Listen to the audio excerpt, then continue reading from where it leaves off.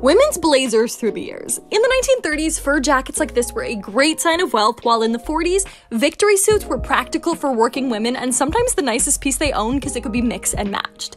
In the 50s, Dior's new look popularized tailor jackets and full skirts, and in the 60s, jackets shrunk to these boxy mod things thanks to Jackie O.